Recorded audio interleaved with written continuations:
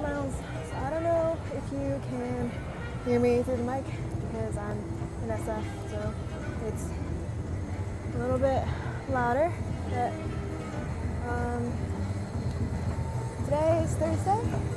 Today is Thursday, the 2nd of June, and there's some sort of jazz thing happening. I got a new hat, and incidentally, I just found some puzzle pieces on the ground. So I'm going to show you that. And so this is actually pretty cool because I do need some puzzle pieces for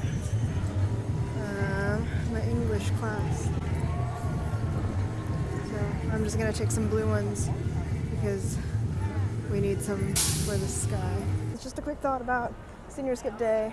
First thing is because I skip all the time anyways, and so it's not like a huge rebellious act for me to not go to school. Also because like getting that absence cleared with a medical note, that is like way too much effort. And I've already missed like a month and a half of Spanish class, so I don't really want any more unexcused absences on my record.